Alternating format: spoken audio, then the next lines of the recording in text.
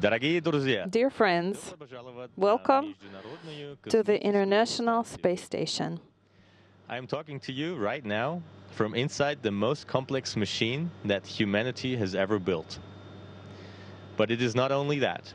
It is also one of the most valuable and unlikely achievements of humankind. And on this very day, 20 years ago, its first part was sent out to space. It left planet Earth. If you're younger than 30 years of age, for almost every moment of your life, there was a human being in space, on the space stations Mir and ISS. 7 billion humans live on planet Earth. 3 humans live in space right now. We are from 3 different continents. We are friends. We are here for you. We are your eyes looking down on this beautiful planet. We bring home a rare perspective onto ourselves. Our eyes see things down there that otherwise remain unseen. Some good, some bad, some alarming. There was a time when some seemingly crazy optimists dreamt about this ISS project. Other people, calling themselves realists, said this was not possible. But more and more people understood the meaning of such a project and stood on the optimist sides. In their minds, a visionary spirit, despite all the doubts. And see who was right. Here we are in the most complex machine that humanity has ever built. But this didn't just happen by itself. Humans built this with their visions and with their hands. And we could not have built it if we didn't throw international discrepancies aside and get together on a global level. More than 100,000 individuals from 16 core countries have participated in the construction. And from this project, every human on this planet can benefit. This is an achievement far greater than what a single nation could achieve alone.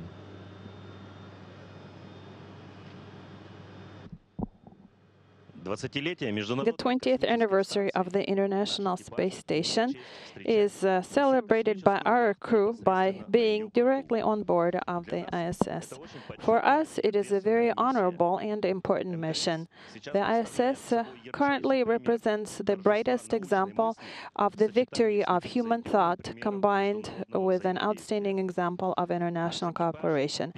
Our crew, the crew of the 57th expedition, congratulates the entire staff of all the people who work in mission controls or any research organizations that are responsible for this amazing project. Congratulations to everyone who follows and supports the International Manned Spaceflight. The International Space Station is a unique scientific platform that enables researchers from all over the world to put their talents to work on innovative experiments. Because of our unique microgravity environment, the experiments we perform on ISS cannot be performed anywhere else on the planet.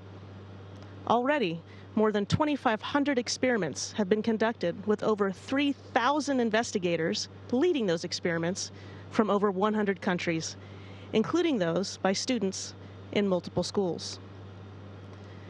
This science is being performed in many areas, including biology and biotechnology, earth and space science, physical science, materials science, technology development and demonstration, and of course, human research. What's important to remember is that many of these experiments don't just benefit our ability to live in space, but also directly impact our lives on Earth.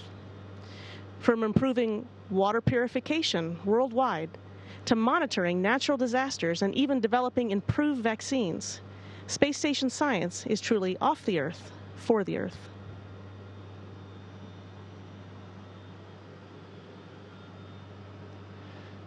ISS is a ship that teaches us how to fly beyond the horizon. It covers the distance from the Earth to the Moon within half a day. We are literally the first generation of fish that left Earth's homely ocean. The next generation will set their foot on Mars using the knowledge and technologies developed on the International Space Station. We are proud to serve on such a ship. Всего доброго с Международной космической... From the International Space Station. We wish prosperity to you in everything. We wish you kindness, peace, and further success in achieving our common goals, both on Earth and in space. We're here with Kirk Shireman, the International Space Station Program Manager. Kirk, thanks for joining us today. 20 years since this complex was born with the launch of the Zarya module. It's hard to believe it's been 2 decades, a complex that has evolved and grown not only in size but stature and capability.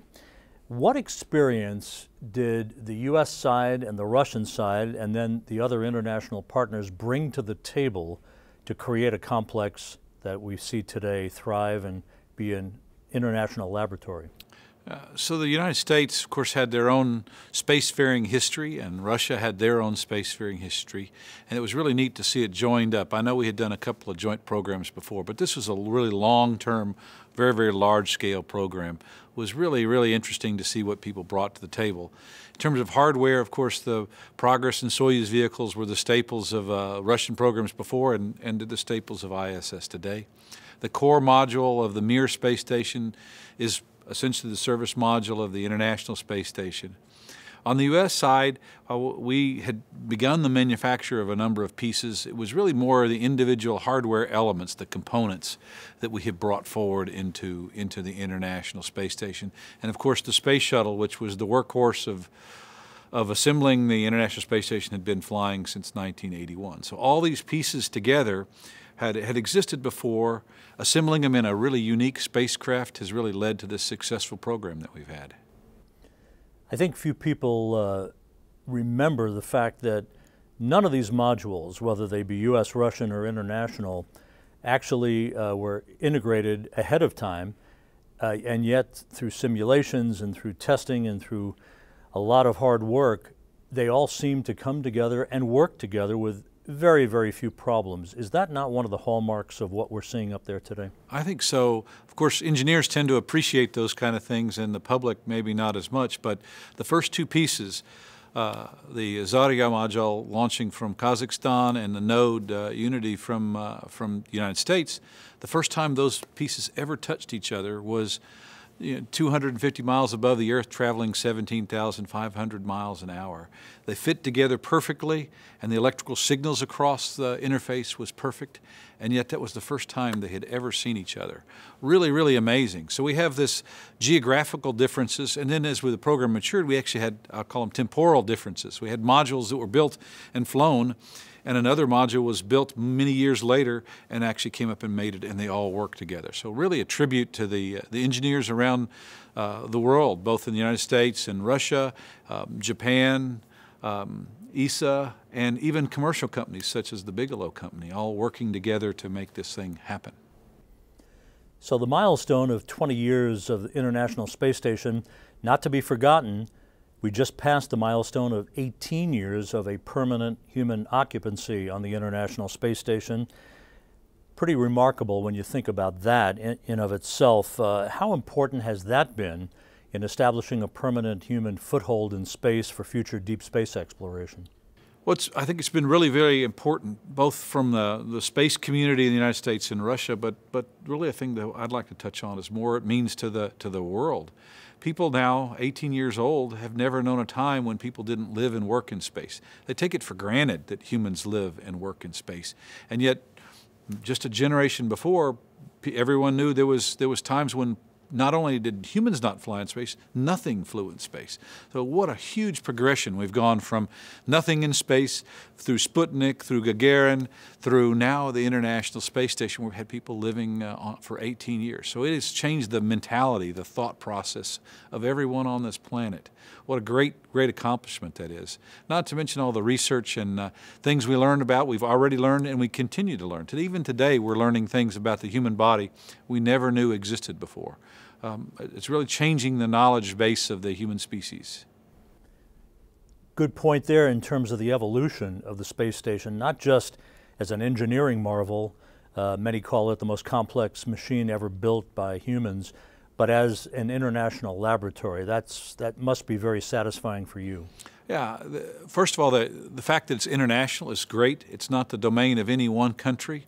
Today, experiments have been run on board the International Space Station with hardware experiments, investigations that have touched over 103 countries around the world.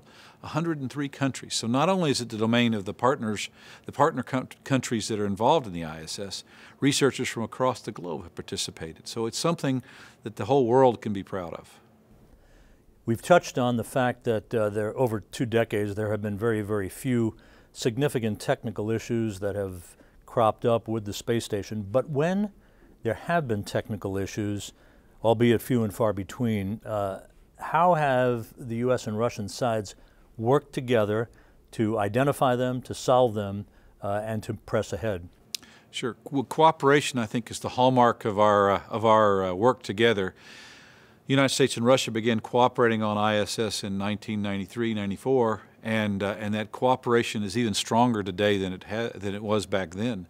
But all these issues that we've had, whether it's Space Shuttle has been down for years because we had an accident, or we have just this recent launch abort on a Soyuz vehicle, we all pull together as a partnership, both the United States and Russia, but really also Japan, ESA, and Canada all pitch in and help each other through these times. So what a great partnership. In fact, I think this is the real strength when we have these issues like this. Everyone gets together, figures out what we can do to help each other out and pull through. So we've had a number of anomalies like I talked about. We've had on-orbit failures. We've had failures when all the U.S. computers failed. We have cases where all the Russian computers failed. And everyone says, how can we help? What can we do?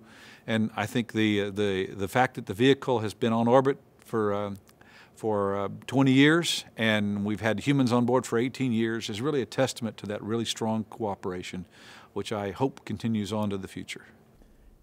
And in concert with that, Kirk, the legacy of this partnership in terms of global diplomacy, how critical has that been?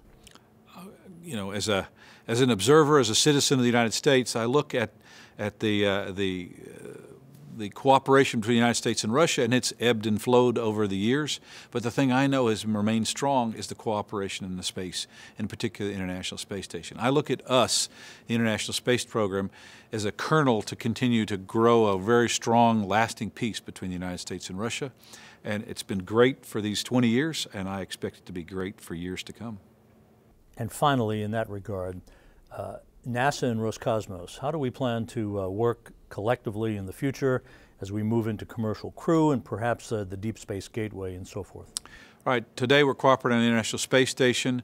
I expect that to continue on for a number of years. We've been working with our Russian partners on the Gateway, putting an outpost in the vicinity of the moon, talking about what might happen going on to Mars, going to the lunar surface. All these things we've been talking together. I expect that we'll continue those as international endeavors, that we'll be very strong partners. We have a very, very bright future, I think, together in human spaceflight. Kirk Shireman, thank you so much for joining us today. My pleasure. Thank you.